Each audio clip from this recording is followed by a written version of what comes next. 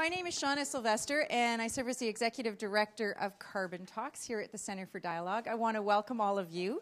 I want to say a thank you and acknowledgement to the North Growth Foundation and the Pacific Institute for Climate Solutions who have helped us host our Carbon Talks. And I'm really excited to see you all here today. It's great. How many of you have been to a Carbon Talk before? Oh, most of you. That's good.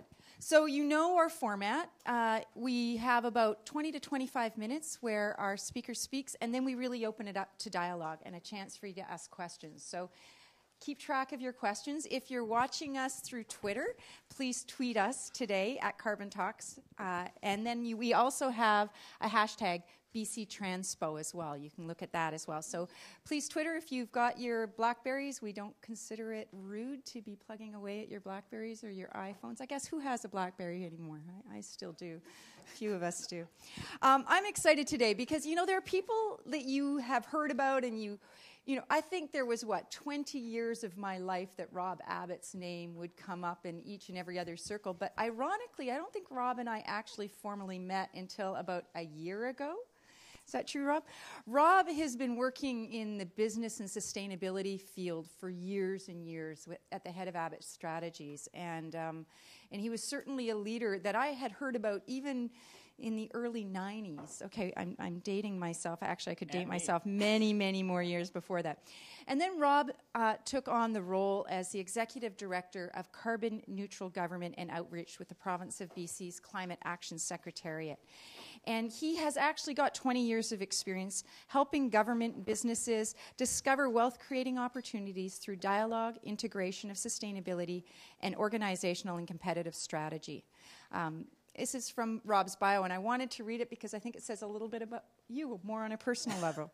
Rob is passionate about the intersection of sustainability with strategy and innovation, the ways in which trust, self-trust, relationship trust, and organizational trust must be created to enable the collaboration that will create communities that are low carbon, healthy, and resilient in the face of change, and meaningful engagement of the three types of innovators necessary to achieve broad systemic change: disruptive, bridging, and receptive. Rob, it's great to have you here, and we're looking forward to having 25 minutes of your brilliance. Thanks so much, Shauna. I've got a lapel mic on. I just want to do a quick sound check. Everybody can hear me okay in the room? So a couple of caveats, because that was a lovely introduction, and I hope to, in some measure, deliver on those good words. I just also want to acknowledge that I am here to a certain degree as a provocateur. It's great to see some familiar faces in the audience. It's also great to see some new faces. I recognize there are some folks in the audience who have considerably more transportation-specific expertise than I, and my hope is that I can open up a space through my remarks that allows us to have a conversation that matters. Because transportation, as all of you well know, is the single largest segment of the CO2 pie in a provincial context. The choices we make about land use and transportation, and really you need to couple land use to transportation or any conversation about sustainability, is a moot point. And I'll come back to that in a few moments. But I really want to open the space for a conversation such that we can begin to step into something that can be a jumping off point for a really, really rich conversation that's going to unfold tomorrow at the SFU Center for Dialogue on Mobility Pricing, and I encourage as many of you as possible to attend that if you're able. And of course as well, and then I will really genuinely get started, I'm talking about how we might reduce transportation emissions in a provincial context, but I'm having that conversation from a patch of earth in Metro Vancouver.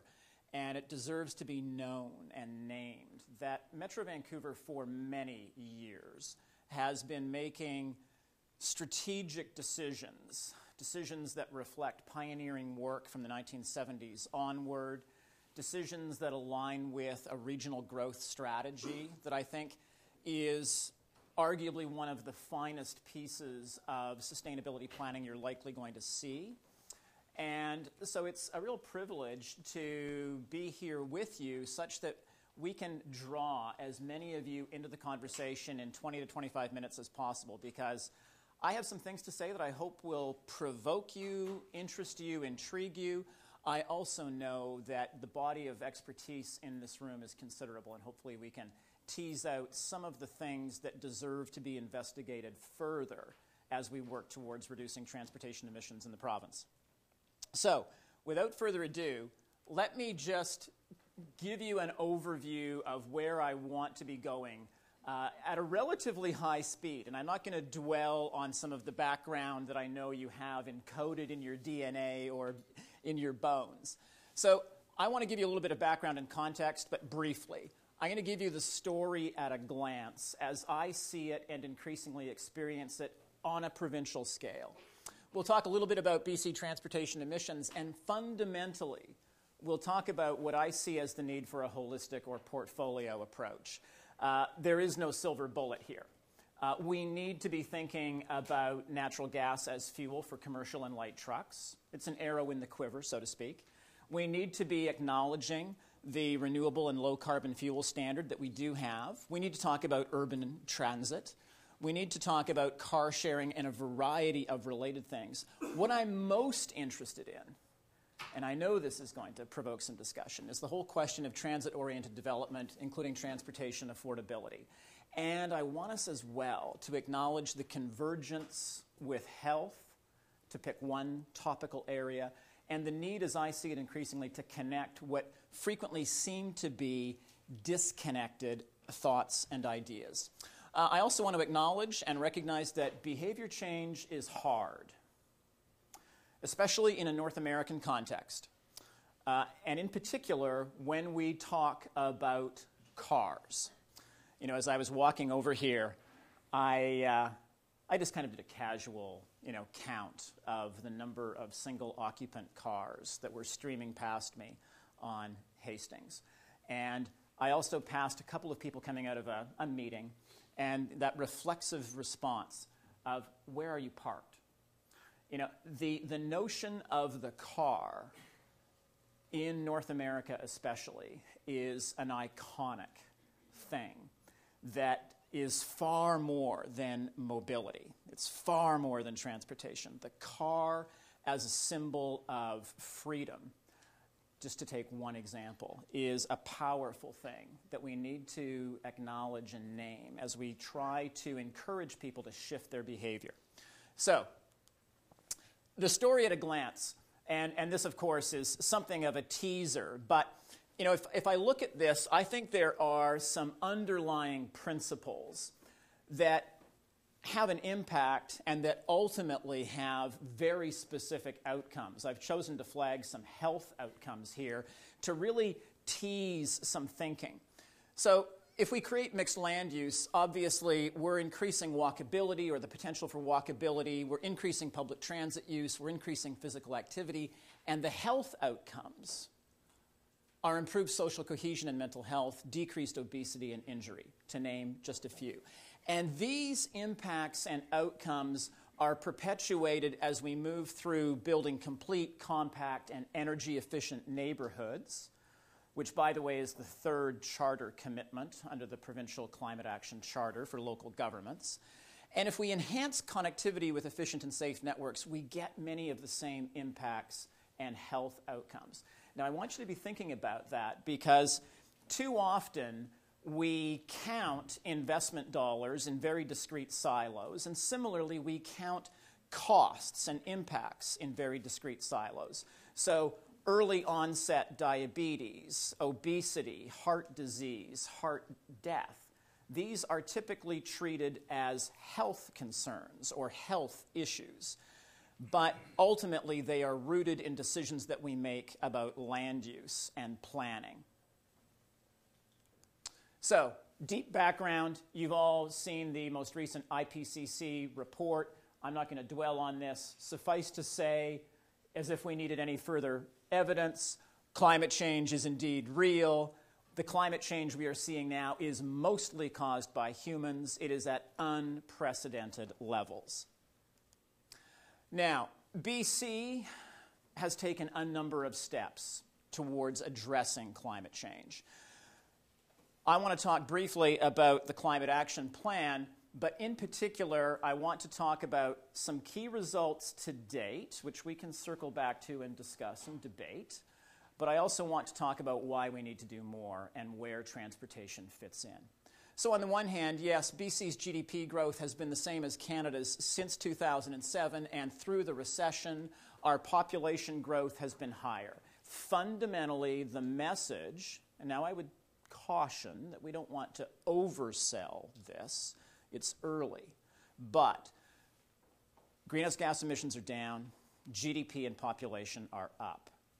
Is that the beginning of a decoupling of economic growth and economic development from greenhouse gas emissions? I wouldn't want to necessarily state that too strongly, but there are some encouraging trends underway. We do consume less coal, diesel, gasoline, and oil today in the province. There are signs of a growing green economy. And here's the visual. You know, we're fundamentally on track for our 2012 emission reduction target. The heavy lifting, of course, is still to come. So there is more that we can do. And in particular, I think there is an opportunity across the province to have a meaningful conversation about what a clean transportation strategy looks like, what it contains, and how we get from here to there. For what it's worth, I think there are some other things we should do, too, that are linked to this. You know, zero emission targets for buildings, maximizing the carbon value of our forests, to name just two examples. But I flagged the buildings piece as well, because as a province, we have a LEED Gold or equivalent standard for buildings, for new construction, but we haven't necessarily yet coupled that policy to location. And so it is that a lot of beautiful, magnificent buildings are built in green fields far removed from the core. They don't facilitate transit-oriented development and the like on a consistent basis. We need to be coupling innovative thinking about buildings with location, or else we're perhaps inadvertently adding to the carbon footprint. So here's the pie chart you've all seen. Transportation, the largest single slice of emissions at a provincial level. So how do we lean into that and manage it better? Well, if we take a closer look at it, passenger vehicles, heavy-duty vehicles, the big impact drivers. So what are some of the things we can do? What are we learning from some of the actions we've already taken, and where might we go from here? On the one hand, there's a conversation about using natural gas as a fuel for commercial and light trucks.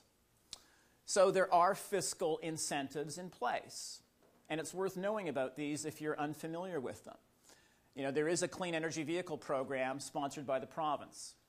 There's a Fortis BC light-duty vehicle CNG incentive program and a heavy-duty vehicle incentive program. And you can see the eligible vehicle classes here. All of this is directed at shifting from dirtier fuel to cleaner fuel with consequent benefit. For what it's worth, the 2012 intake for the Fortis heavy-duty vehicle incentive program looks a little bit like this. And for what it's worth, incentives are also available for construction or improvement of maintenance facilities for the safe operation of CNG and LNG vehicles. And the emission reduction potential, if you're tracking this, is about 20 to 30% relative to business as usual. So if we can shift, especially from diesel, we're realizing an improvement. Now, if my friend and mentor Bill Reese were in the room, he would say, Rob, you're simply talking about becoming less bad. And I would agree. I would agree. I would also suggest, however, that this is a step. It's a micro change. The key question, and what I want to engage you on, is what do we do next? What are the options to build off of this? The Renewable and Low Carbon Fuel Requirement Standard. Not terribly sexy, but it's one of the core actions in the transportation sector under the Climate Action Plan. If you haven't tracked this, the key features of it would be a 5% annual average renewable content in gasoline, a 4% average renewable content in diesel. Crucially, a 10% reduction in carbon intensity by 2020. So what? What might that mean? What that means is that this is a regulation that applies to roughly 9 billion liters of fuel every year in the province. In 2010, it resulted in the avoidance of roughly 420,000 tons of greenhouse gas emissions. For 2011, we estimate a little over 700,000. By the time the full 10% reduction in carbon intensity is achieved, we expect to be avoiding roughly 2 million tons per year. So it's a standard. Again, I would suggest to you that it's an arrow in the quiver. It's not the silver bullet. It's not the sole thing we can do. But across the province as a whole, it represents something that is having an impact.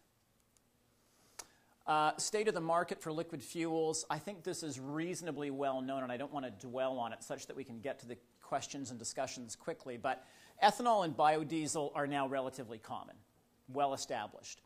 The maximum possible carbon intensity reduction with these renewables is limited by the 10% ethanol and 5% biodiesel warranty limits.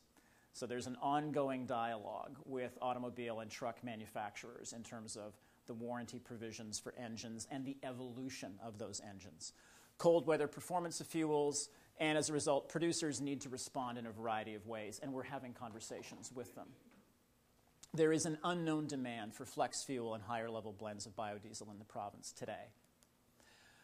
In terms of alternate fuels, or what we characterize as alternate fuels, natural gas has the potential to reduce carbon intensity by up to 30%, but I wouldn't oversell that. 20% is probably more accurate. Electricity in BC has a low carbon intensity, so to a certain degree in targeted locations, electric vehicles do make sense. Hydrogen can be captured as a byproduct of industrial chemical production and manufactured from wind power and can be very low carbon, but of course there are other issues associated with hydrogen, as has been discussed quite a bit in the Vancouver Sun and elsewhere recently. And all of the above are really just entering the market. None of them are transformational. Expansion of urban transit. So if we think about what we can do with natural gas, what we can do with policy tools like a renewable and low-carbon fuel standard, those are individual arrows in the quiver. This is another, urban rapid transit. So we have a $14 billion transit plan.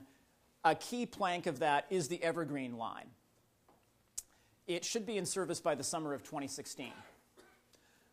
Roughly 110,000 people are using the Canada line each day, and we have seen a modest bump in BC Transit passenger trips over the last year. It's modest. And I think the point I would put to all of you and that I would like to talk about is this. We not only need an expansion of rapid transit, we actually need to make it attractive. This can't be something that we use because we are feeling virtuous or because we want to make a contribution. It should be those things too. But we need to make this something you actually want to take. Car sharing. Vancouver is actually blessed with a rapidly expanding network of car sharing. Modo, 9,000 members. City of Vancouver has nearly 600 staff signed up. Car2Go, I think there should be a friendly competition between Vancouver and Calgary with respect to Car2Go. It's been remarkable for me to track how fast the uptake of Car2Go in Calgary has been. It's actually been Car2Go's fastest uptake in North America. Zipcar and Victoria has the car share co-op, a very modest incursion in Victoria so far. But car sharing, part of an interesting mix. You know, if you begin to think in terms of walkability, cycling, car sharing, use of taxis, rental options, and so on.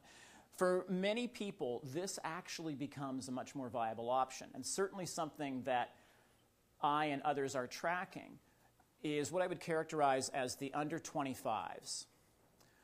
You know, people across North America under the age of 25 who are either not getting a driver's license or who have a driver's license for professional or other reasons but have no desire to own a car.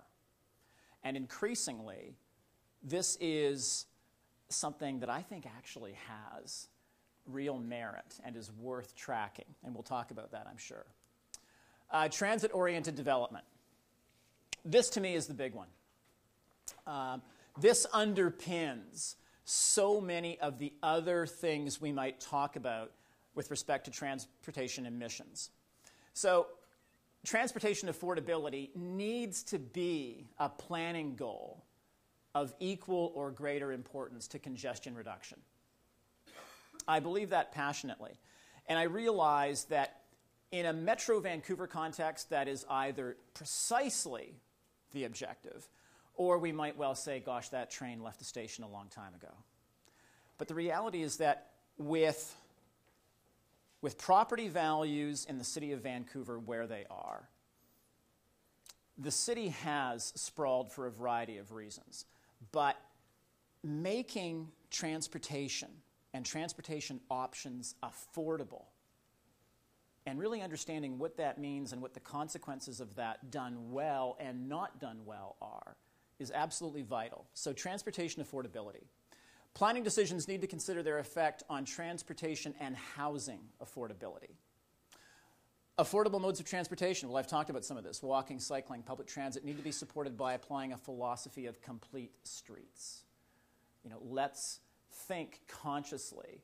And Vancouver and Metro generally have done some of the pioneering thinking in this, I realize. But understanding provincially how we make the road network more than simply a network for cars. Car sharing. We've talked a little bit about that. Smart growth and transit-oriented development that reduce the distances that people must travel to reach services and activities. How many of you read Bob Patton's opinion editorial this morning in The Sun? You know, he talks about, really? You know, Bob talks about this, and he talks about it well from the standpoint of saying, let us imagine Metro Vancouver 30 years in the future. You know, imagine Metro Vancouver with 1 million more people. Where are they going to live? How are they going to move themselves around? How are the goods and services for that expanded population going to be moved around? We desperately need transit-oriented development, intelligent transit-oriented development. And this really lies at the heart of the third commitment under the Climate Action Charter. What does it mean to build a complete, compact, energy-efficient community? What does it look like? How is it materially different from the communities we've seen evolve over the past 20 to 30 years? We should consider reducing or eliminating parking requirements and encourage parking unbundling. And we should encourage stores to offer delivery services.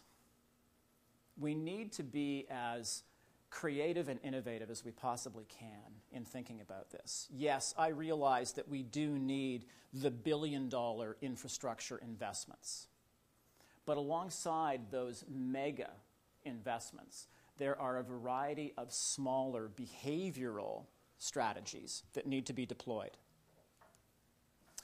And we need that mix because behavior change is hard. I spend as much time with behavioral economists and behavioral psychologists as I do with engineers and planners. Because it matters to me that despite abundant evidence and years of observation, we're not seeing the shifts that we need to see. So why is that? Well, in part, people have limited cognitive resources. There's a limited capacity that people have for critical thinking each day. behavior change is cognitive energy intensive. You want someone to park their car one day a week and take transit, or walk, or ride their bike? Seems easy. But what's the easy default setting for that person whose behavior you want to change? People focus on the present. People have a lack of control or perceive they have a lack of control. And they will stop trying if they feel their actions have no impact or they lack the means to act. We need to connect people to the local impacts of climate change and show them how their actions do make a difference. When there are conflicting goals, climate action or sustainability typically loses. How many of you have seen the bombardment of Black Friday advertising? I mean, come on. Black Friday advertising versus, mobility pricing at the SFU Center for Dialogue. Social comparison. We see peers discounting the threat of climate change and acting on sustainability. We're less likely to act. And lack of a widespread social movement. Now, I think what's unfolding in Metro is interesting. And yes, I know it's driven in part by a referendum that's looming in the future.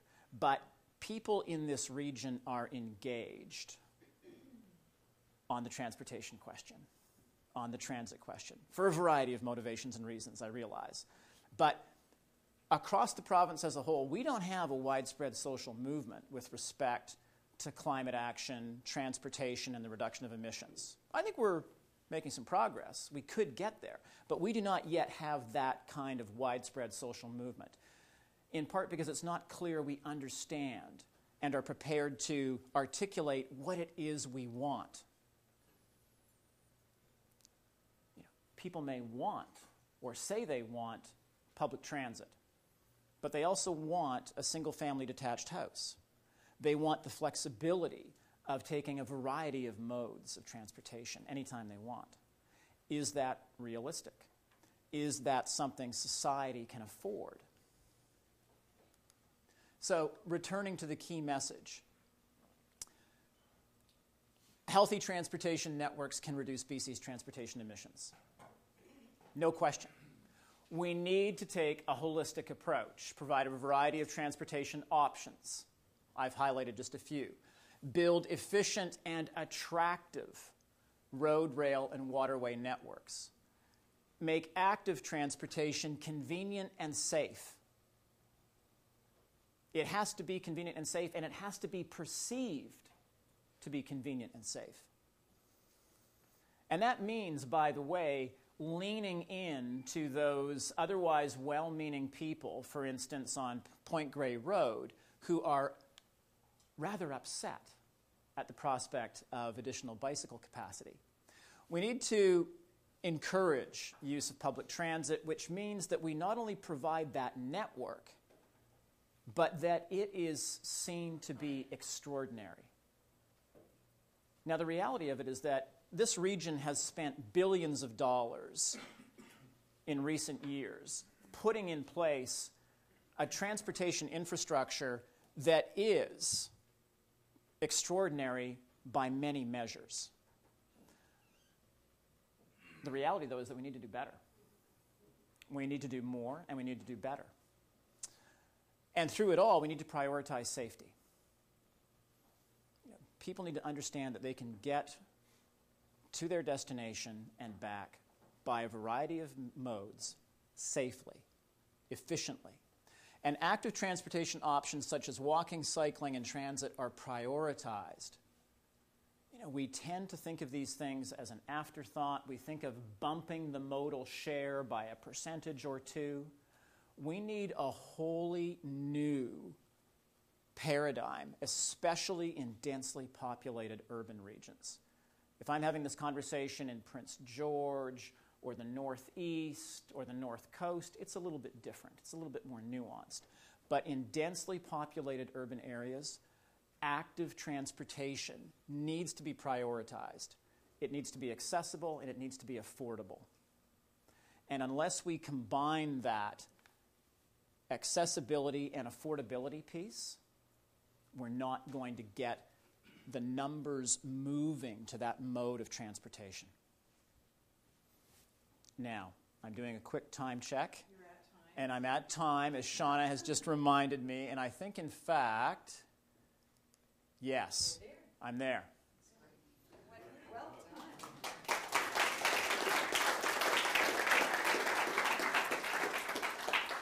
So now the real fun starts. Yeah, this is where the dialogue begins, and I'm hoping that there are some good questions coming out. So who would like to begin the questions? Okay, we're going to take 1, 2, 3. I have a feeling there's going to be a number of questions. Can you take notes, and we're going to hear all 3 questions, and then we'll go to you. Would you like to just say your name? Sure, I'm Tim O'Macken, a local sustainability consultant. The issue of accessibility, affordability, double-edged sword. We need more transit. Who's going to pay for it? It's political suicide, it appears, to raise transit fees. But from your perspective, how much can you raise fees and not be kicked out of office, and how far should they go? And how do you continue to make transit affordable when the reality is you need to collect more at the fare box? Great, thank you. There you go. Oh, hi. So it's Linda Olivier, and I'm just a citizen of North Vancouver District. So I'm glad you mentioned in your talk the issue of lack of control, and I think that's where a lot of people are now. They're frozen because they see that no matter what good we do, if it's offset by forces that are moving in the other direction. For example, if we work on transportation and we've got a government that is planning on moving to start with 420 million tons of coal through our port and also millions of barrels of bitumen, then we sort of feel lack of engagement. So I would like to add that I think it's really important for people to engage in the political process, and I'd like to know what you think about that. Thanks very much. And over to you. Hi, I'm Richard Campbell.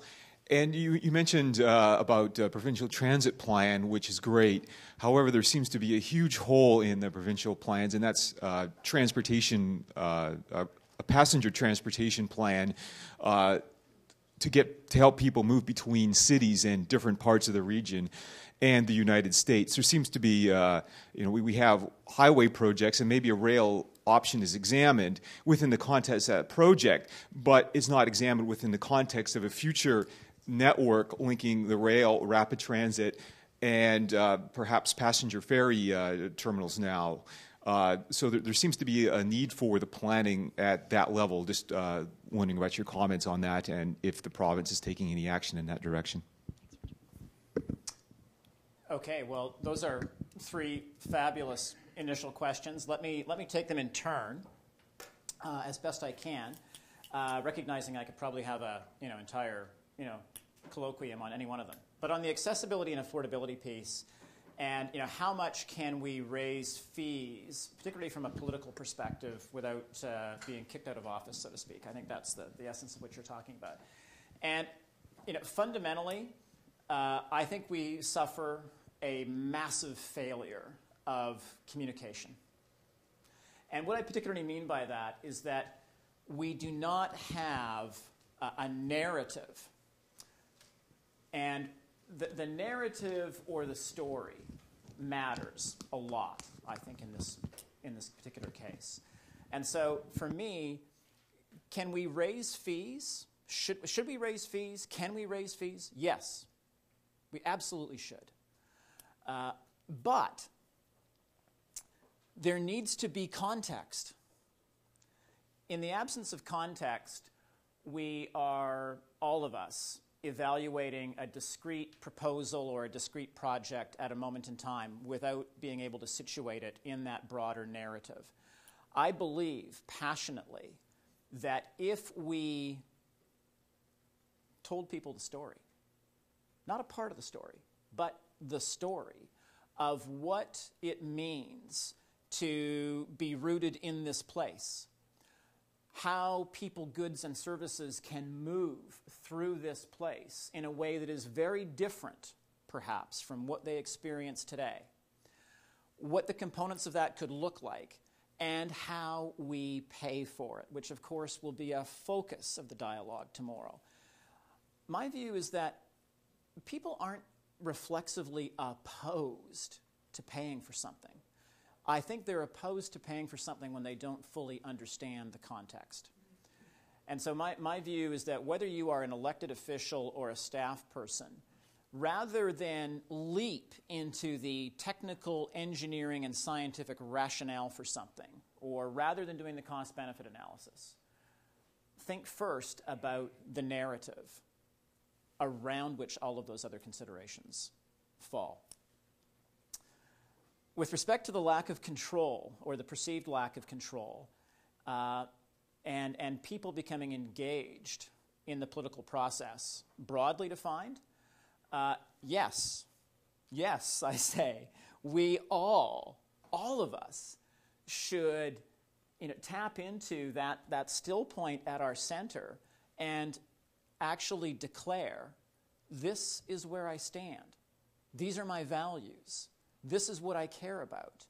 And so whether that means running for elected office, whether that means getting in the face of your elected officials, whether that means writing, or all of the above, we need, as citizens, if Jim Kunstler would hear, he would say, look, citizens have responsibilities to themselves and to others.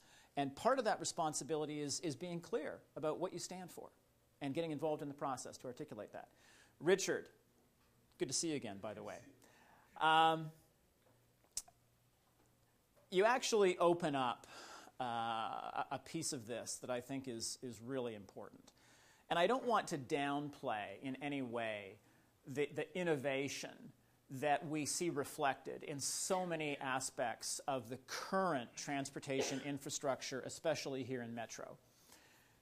But I do think that what you speak to is the need and the opportunity to open up something quite different in terms of what it means to think about mobility very, very differently. And yes, the idea of not thinking so much about how many cars or trucks a particular network can accommodate, but how people, goods and services flow, and what that can look like. It's akin to saying, we sometimes suffer the inadvertent mistake of surrounding ourselves with engineers and transportation planners and policy people, and they're all great and do important work.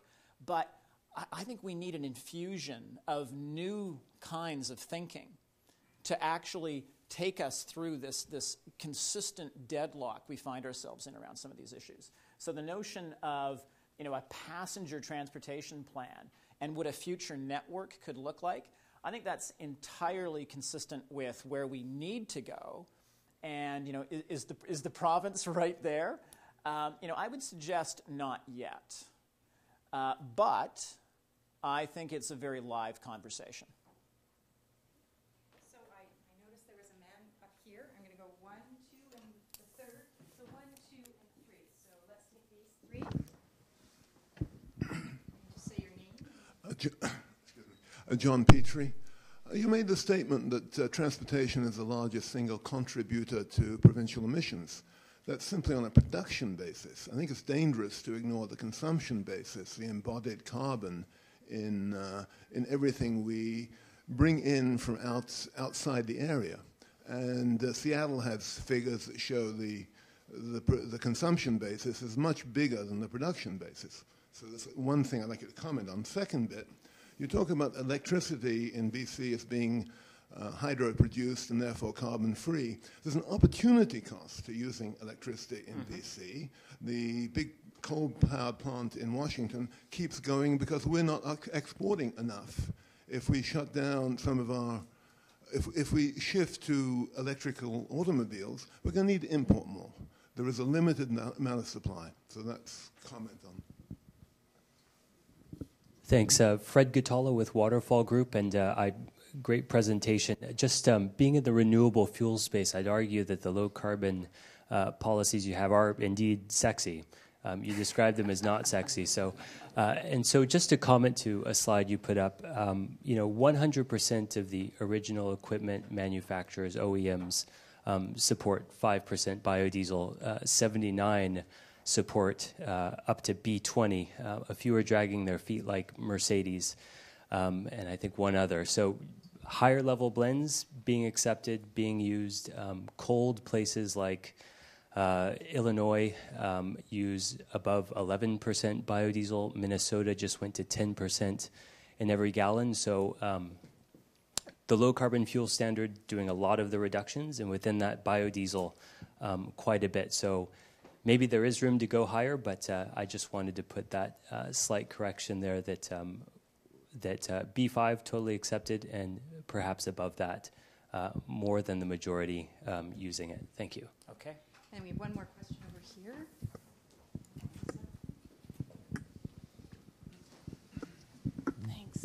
Thanks. Hi, my name is Monica Hilborn. I was just wondering if you thought that, and I realize this is only part of the issue, but the flip side could be part of the discussion, which is encouraging corporate culture shift and facilitating technology development so that people have the option of not having to commute to work. Would that have any relevance to this? Okay. So it's kind of like the flip side. All right. I'm actually going to take these questions in reverse order because I need to think a little bit more about my response to John.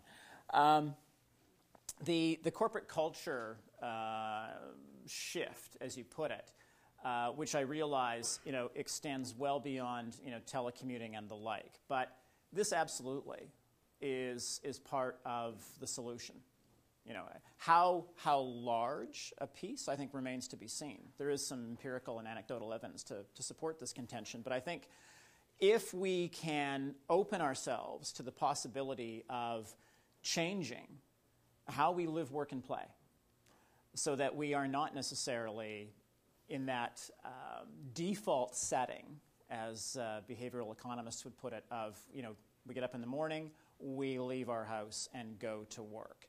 And yes, we should try and think about that piece of it and making that commute as friendly as possible. Actually, let's swim upstream and challenge the notion that you need to actually leave your house to work, for instance. So I think the corporate culture piece has a number of dimensions to it. But if we simply think in terms of that daily ebb and flow of people, it's one thing to stretch out the morning and afternoon commute periods and so forth and manage the flow of people. But I think it's much more interesting to think creatively about, well, how might we engage the business community, for instance, in supporting people to live and work differently, and in so doing reduce their carbon footprint. So I think it's absolutely part of the conversation. On the low carbon fuels being sexy, okay, henceforth low carbon fuels are sexy, especially if we can get further expansion. And yeah, I think that the notion of there's room to go higher. I can tell you that my colleagues at Ministry of Energy, for starters, very keen to push this as aggressively as we can. So I appreciate the comment. Now, John, thanks for the comment and the correction. I think that the consumption piece, the consumption basis, and the embodied carbon in that is utterly compelling. I don't know how many of you have seen Stephen Emott's book, 10 Billion, but I encourage all of you to get it and read it. And it's the sort of a book that you can read easily in an hour or two.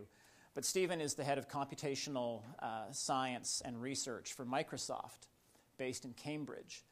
And he fundamentally tackles this question of embodied energy embodied carbon. And his conclusion is that not only do we need to account for it in a much more rigorous way, in a much more fulsome way, but fundamentally, we as a society need to dramatically reduce our level of consumption. And therein lies one of the great sustainability challenges. How do we move to dramatically lower levels of consumption without compromising quality of life? But the embodied carbon and embodied energy piece is huge. And on the electricity piece, you're also right. The opportunity cost is a big one. And I think we have to acknowledge that, not only is there more to electricity in BC than the sort of easy default of BC hydro and largely hydro-based electricity at historically low rates relative to the rest of the continent, the fact is we import a variety of sources of energy in addition to the hydro-based. And through strategic choices and decisions that we may inadvertently be causing impacts elsewhere if we're perpetuating the use of coal-fired power, for instance, over the border. So I think looking at the comment I made about electricity in BC being, I think I said low carbon as opposed to no carbon, but nonetheless, the point's a really good one, that we need to think about the embodied carbon and the consumption, and we need to think about the way in which choices we make here have knock-on effects elsewhere. Okay, next 3 questions. Oh, there was one there. I'm going to take these 3 here, make it easy, and then I'll come over to that side. Hi, Rob. Nice to see you again. My name is Claire. How can you reconcile the Climate Action Secretariat's goal to create complete energy-efficient communities and the province's investment in the $3 billion Massey Tunnel and highway overhaul and other road infrastructure projects? Good luck with that one, Rob. Thanks, Claire.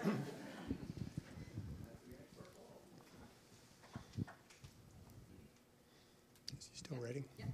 My name is Colin Laughlin. I'm with a company called Logical Carbon Solutions.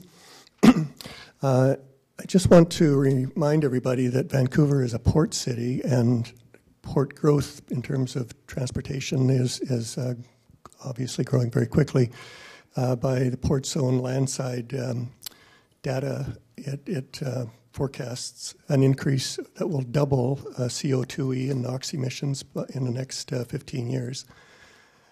And I work in the area where I see a lot of growth with regard to drayage throughout all of southern Richmond, along the Fraser River, go through Surrey.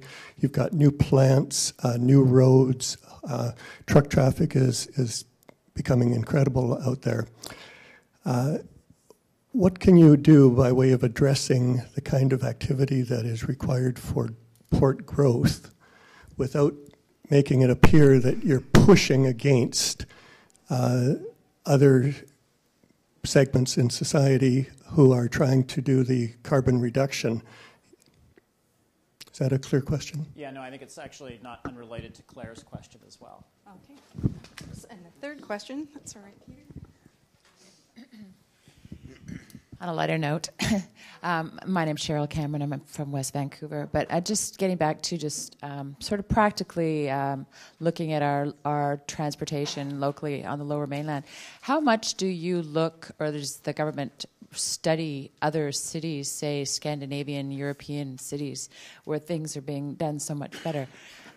Can we not learn a lot from the way they're doing things?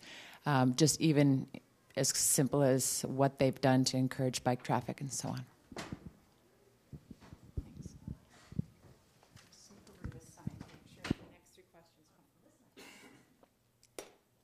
I've decided not to answer any of those questions. So again, I'm going to take them in reverse order. So Cheryl, I'll begin with you.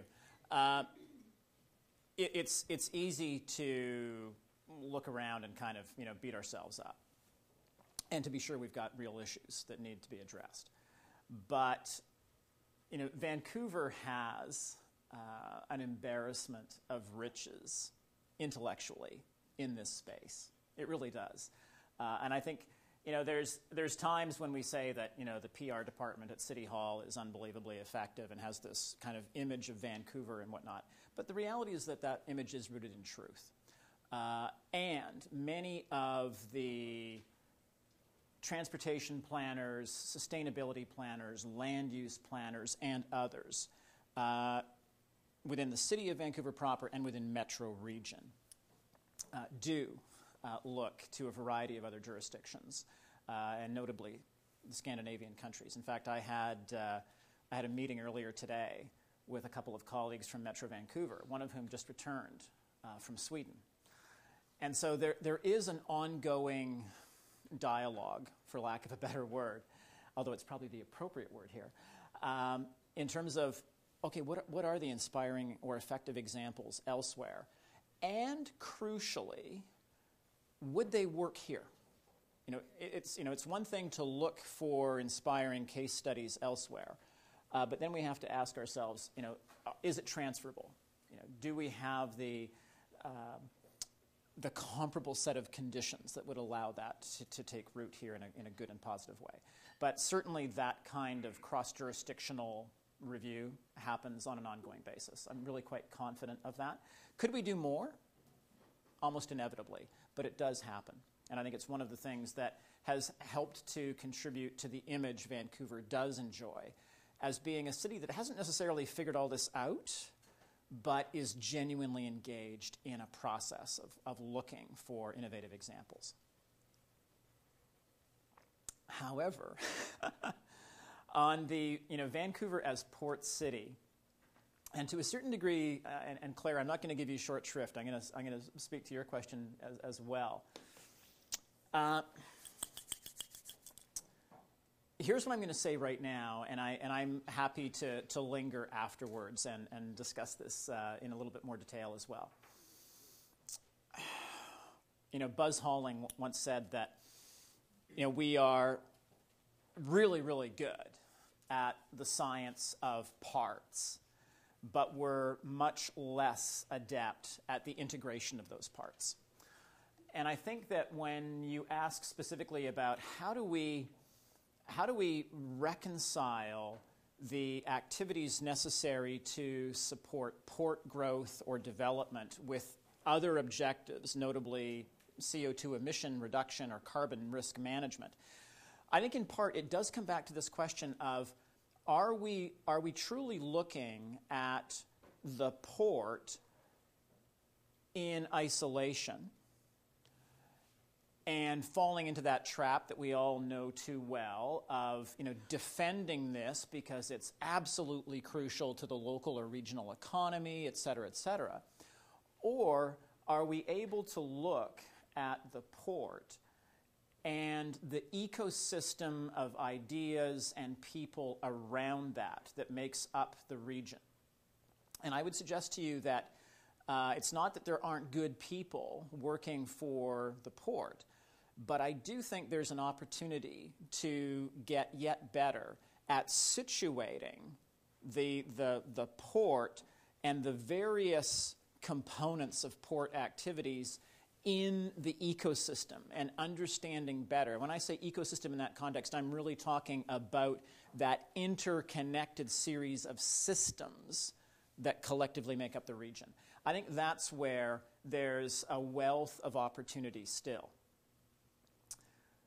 Claire, to your piece about the aspiration of complete, compact, and energy-efficient communities on the one hand, and a very specific and not insignificant financially investment in Massey Tunnel, which of course is going to facilitate or continue to facilitate road traffic. And in so doing as well perpetuate suburban expansion. Well, I'm both pausing for dramatic effect and thinking about how to unpack that.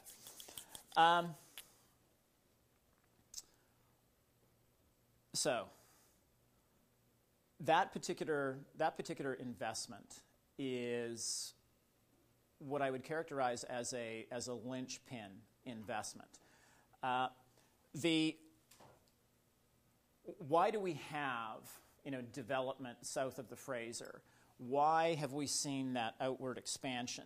I mean, in large part, it speaks to both a lifestyle aspiration for some, but it also speaks to the hard reality that land costs closer in have skyrocketed. Now, I think the way in which we can begin to reconcile that is to say, okay, everyone living south of the Fraser, out there, so to speak, those communities